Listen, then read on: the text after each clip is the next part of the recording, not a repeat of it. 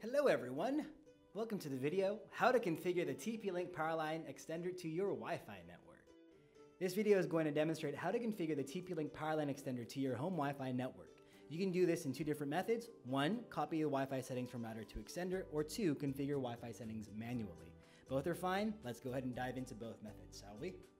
First, copy Wi-Fi settings from router to extender. If your router supports WPS, it can automatically send Wi-Fi settings to your extender, allowing both to use the same SSID and password to transmit the same single network. Now, before trying this, make sure that your Wi-Fi router features a WPS button, like you can see here. Not all routers do have it, so double check please. First, plug the Powerline extender into a wall near your router. Press your router's WPS button. Within 2 minutes, press and hold the extender's Wi-Fi button for 1 second. The extender's Wi-Fi LEDs will begin to blink. When the Wi-Fi LEDs are solid, configuration's complete, that's it. The extender now shares the same SSID and password as the router. Go ahead and relocate the extender wherever you need it, in the same circuits. The second method, configure Wi-Fi settings manually, is a little more involved, but it's alright. There's 3 different ways you can do this, via web browser, the tpPLC utility app, or the tpPLC app. Number 1, via web browser. To begin that method, wirelessly connect your PC to the Powerline extender.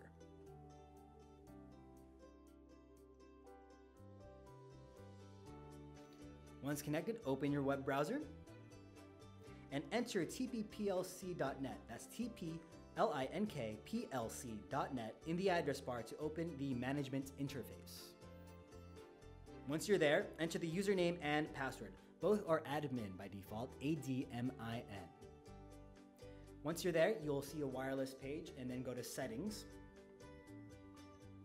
Here you can customize the wireless settings as you need. This includes changing the Wi-Fi name, SSID, and password.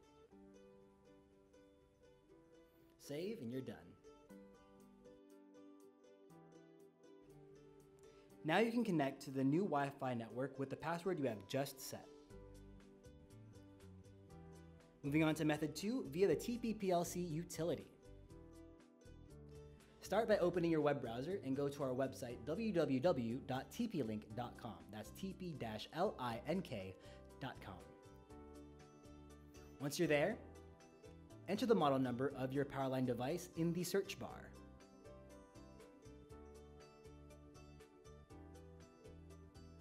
Then click on the product and then its support page. On its support page, there are a few tabs. Find the utility tab. Once you're there, look for your version of the device and click the utility to download the zip file.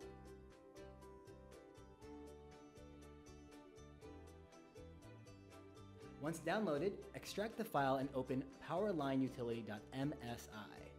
Follow the setup wizard to install the utility afterwards.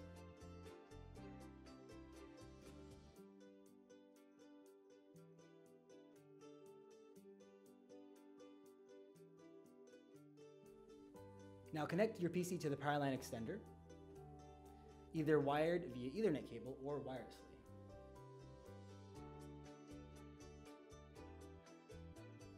Open tpPLC utility. By default, it should be on your desktop as an icon. Once it's open, go ahead and move your mouse over to your Powerline extender and click the basic button. That's the gear on the top. There you are, basic.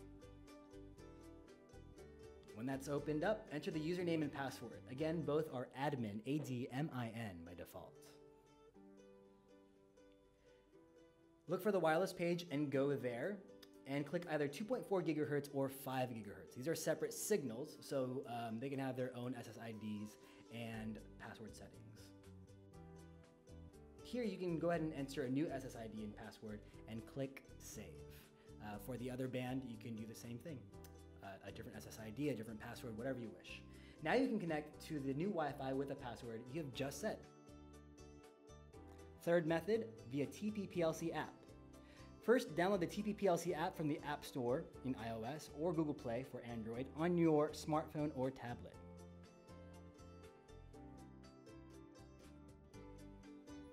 Then connect your device to the extender's Wi-Fi network, whose default SSID and password can be found on the label of the extender, as well as the Wi-Fi info card that came with the product packaging.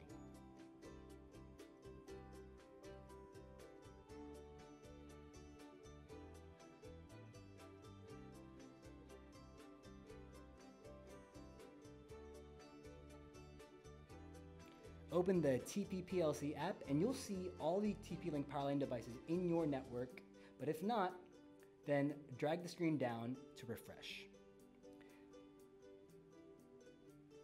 Select the extender and enter the management page where you can rename it and change its LED status.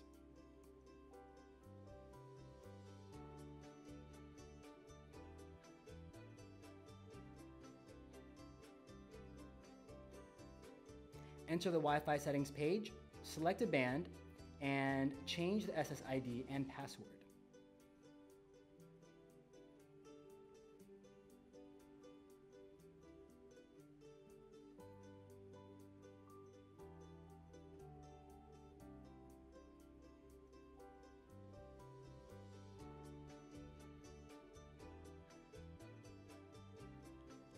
Click Save or Done and continue, and you'll be disconnected from the extender. Connect to the new Wi-Fi network with the password you have just set.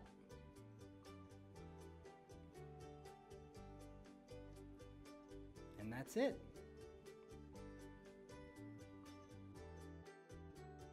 Thanks for watching. We hope this video was helpful, and we'll see you again.